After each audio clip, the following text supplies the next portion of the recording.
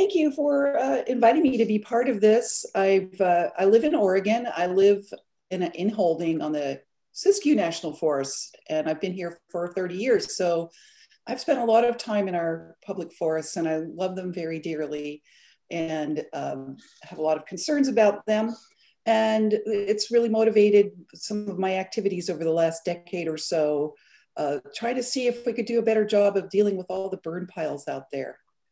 And what I'm going to talk to you about today is on-site biochar production in the forest or nearby. And first I'm going to talk about the techniques we use for that. Then I'm going to talk about how do we use the biochar that we make. If we're going to save a lot of effort not moving biomass to a central facility to make biochar, maybe we could also save some effort by applying the biochar in the forest or near the forest where it's needed. And then I'm going to talk about various efforts and projects and programs we've been developing to share the knowledge that we have gained. So here's the technique that we use, and I've given it a name. It's flame carbonization, and it's really just a form of gasification or making biochar in an open flame in a gasification process. And the reason why we can make biochar in an open flame and not just in a closed vessel is because of the way that biomass burns, and it burns in 3 stages. The first stage being dehydration or loss of water vapor. And the second stage is the loss of the gases, the wood gases, where a lot of the energy is. Those gases are what burns in a flame. When you don't see the flame, you often see smoke. So smoke is just the condensed gases that didn't burn. Then once those gases are gone, the biomass burns in a completely different way, because now it's a solid fuel, it's charcoal, and it can only burn when oxygen physically contacts that solid fuel. And that's our opportunity to stop the process and to keep it from going to ash and retain the char.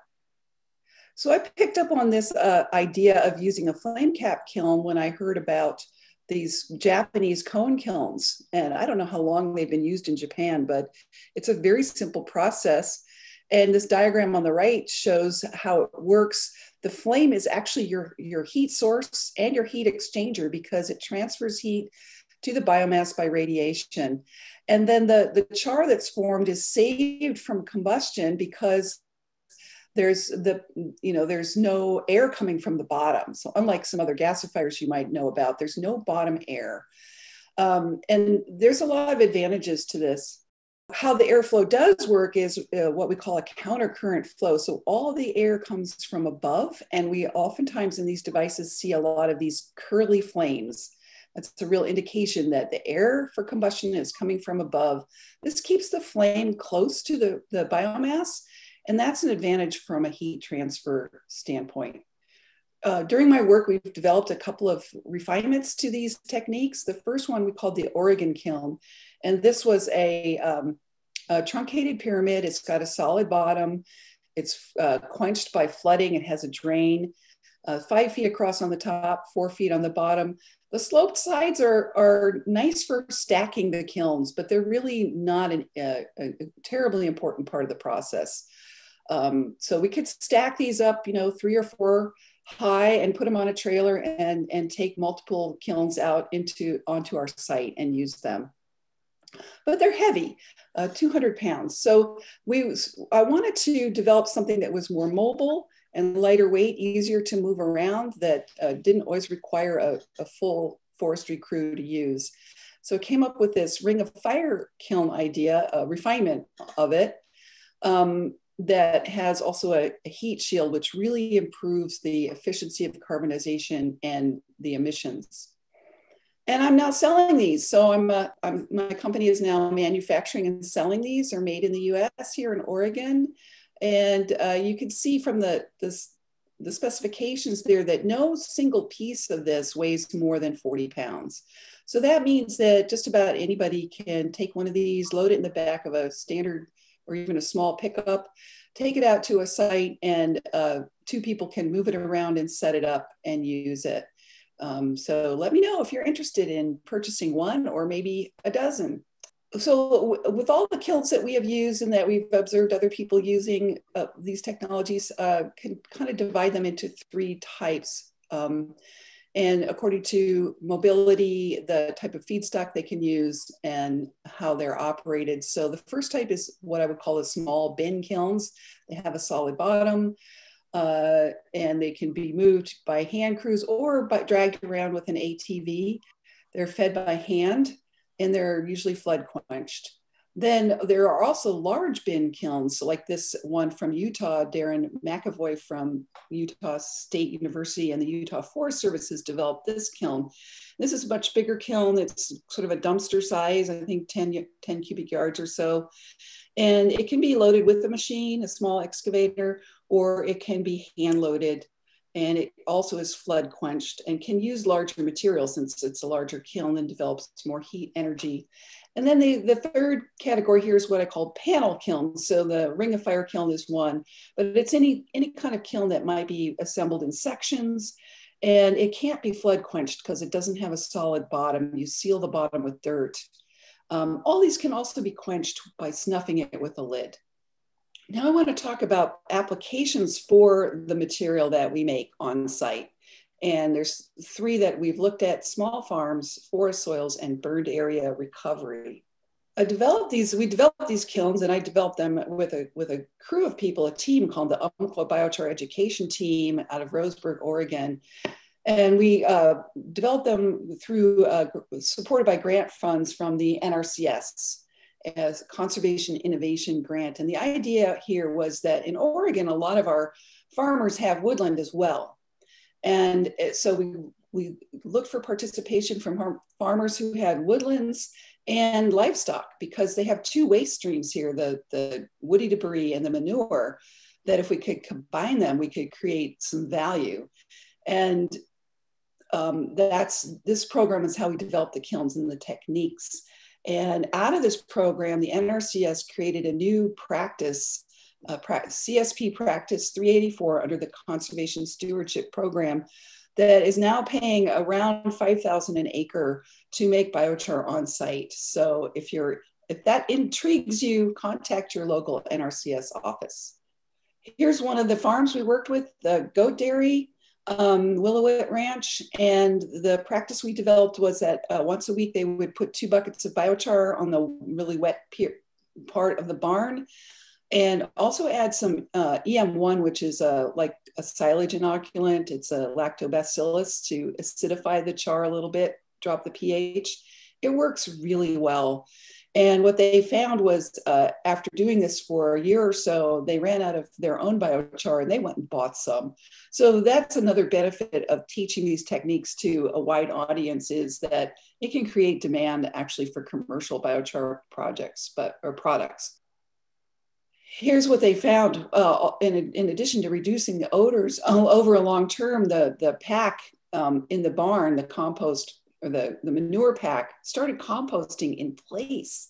So not only did they improve the barn environment for the animals, when they did clean out the pack, it was already composted, and they sell the compost. So it was really a lot of benefit for a small amount of biochar there on that farm. Now, what about forest soils? Well, the thing, as Jim Archuleta mentioned, forest soils have biochar naturally from, especially in the West here, our fire adapted forests have a lot of char. In fact, up to half of the carbon in forest soils might be charcoal.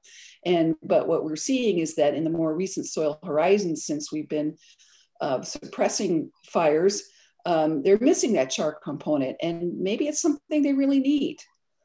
So this is an example of that illustrates maybe this char is something that would really help our forest. This is in my backyard, and those are pine trees there, and they're about 15 feet away from that bag of biochar that was sitting there for maybe 9 months. And I went one day to take the biochar out of it to use it, and I found that the bag was full of these roots. They were from those pine trees over there. They were growing right up through the ground into that bag of plain raw biochar, nothing added to it. So here I'm pulling these roots out, and the fine root hairs are going right into these little char particles. So it seems like the trees like biochar, and so let's give them some biochar. These pictures are, so we've made a lot of biochar in the woods and left it in the woods. And I went back a year later to one of the sites where we worked and saw all these, mushrooms and herbs and orchids growing right up through the biochar. So the understory plants and the fungi also seem to get along quite well with biochar and thrive on it.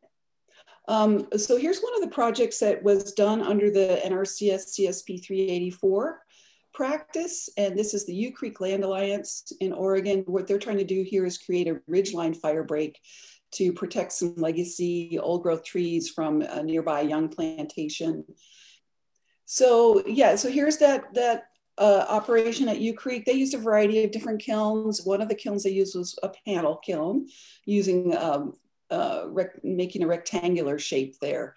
And they use this little mini excavator there to load it. So you can definitely combine the mechanization and the hand techniques out in the field.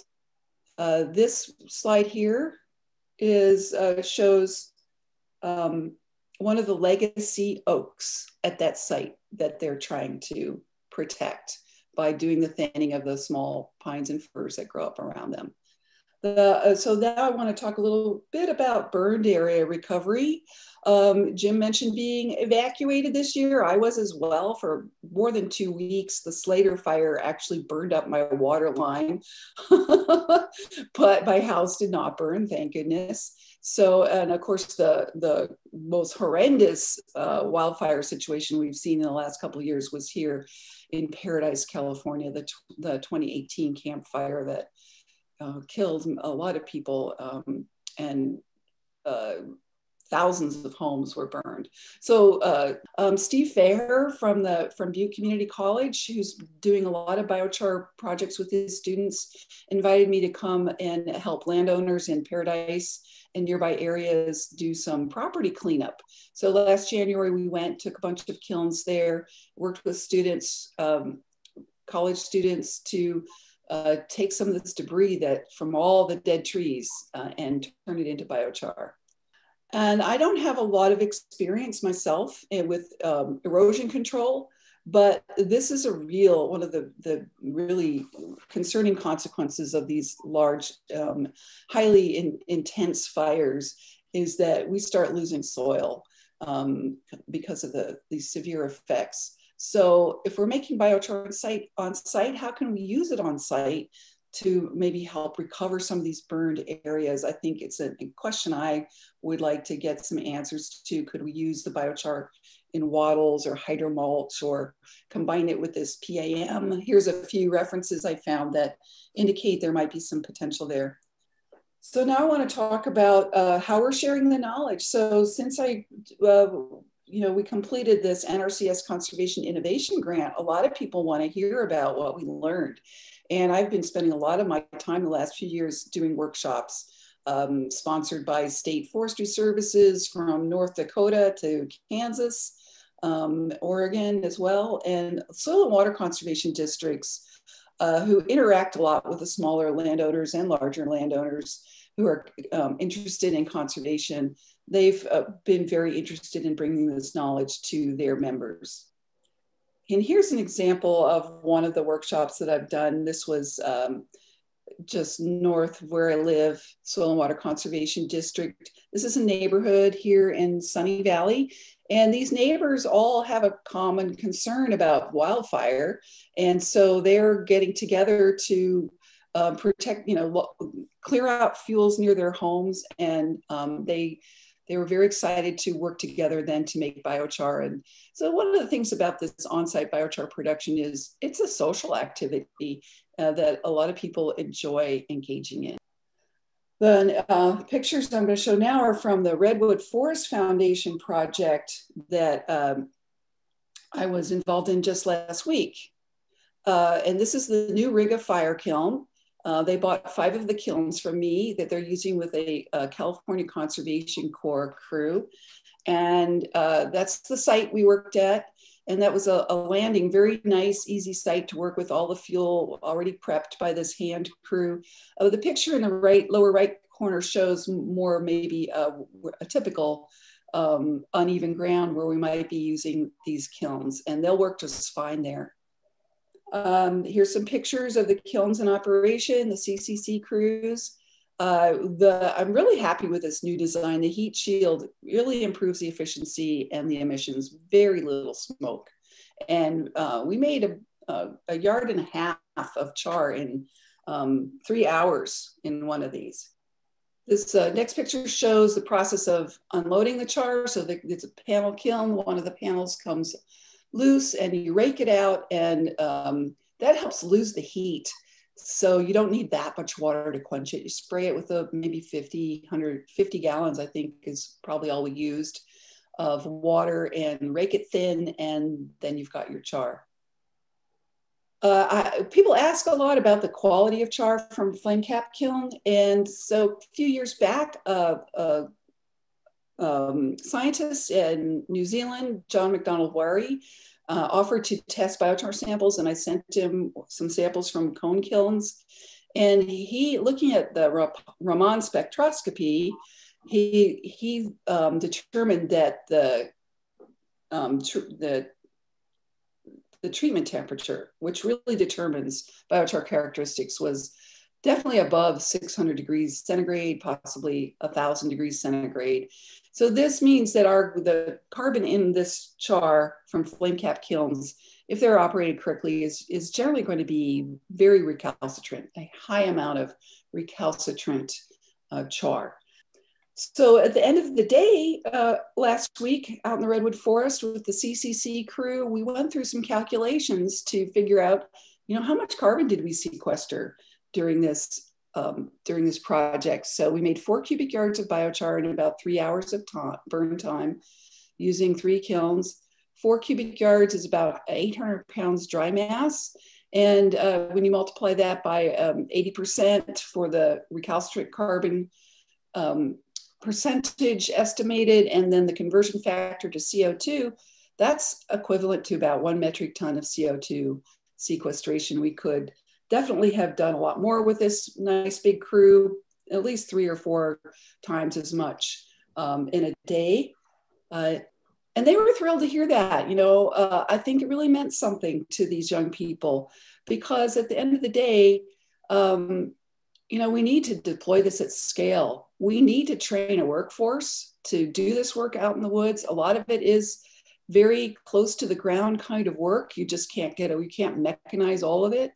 And we need trained firefighters too. So working on different projects now to kind of ramp up workforce training in these forestry fields. And those of you may have heard me talk about these ideas before, but I really think what we need is what I would call a carbon conservation corps, a new CCC. So many social benefits here, as well as forest health benefits and safety from wildfire benefits. Let's pay our youth to sequester carbon in biochar. It's meaningful to them. And, hope for the future is something that's in a little bit short supply right now. So that's all I have for you. And thank you very much.